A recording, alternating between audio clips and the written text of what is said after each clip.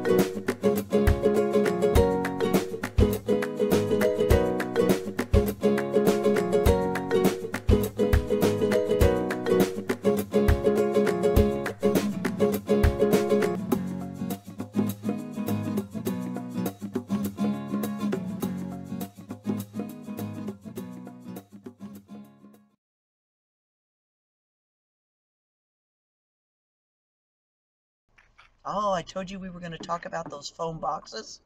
And sure enough, I've seen so many in the halls of all the laboratories I go to, and I'm sure most of them end up in the landfill. But I didn't know about this and wanted to bring it to your attention that there's actually a mail-back program for a lot of these polystyrene boxes. So just recently I did check with Sigma Aldrich and Biorad and Promega. Biorad is the only one I think that has discontinued. QIAGEN too, if you use products from QIAGEN, they also have a mail-back program. Did you know that there's a plastic loose fill cancel that has a peanut hotline? Not the peanuts we get from the South that we eat, but those styrofoam peanuts that just are the bane of our existence that seem to get everywhere. Those styrofoam peanuts. There's an 800 number and also a website I've listed below that you can actually reach out to and find a recycler that you can take your peanuts to and not have to put them in the trash, thus diverting them to the landfill.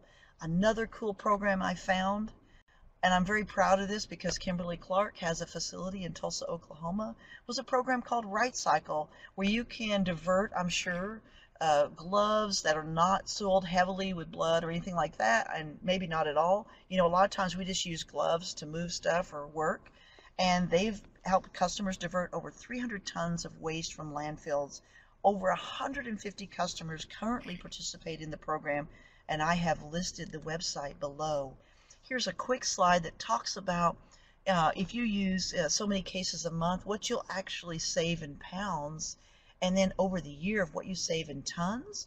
I think this is fantastic because I'm already a big fan of the purple gloves, and to think that I could buy a bench or a chair that I used to wear on my hands is a really cool idea. So certainly if you have an opportunity, you might want to look at Kimberly-Clark's site and a couple of sites that are using it is Purdue University and also UC Santa Cruz, and you can see the facility in California has diverted about 70,000 pounds of waste from the landfill.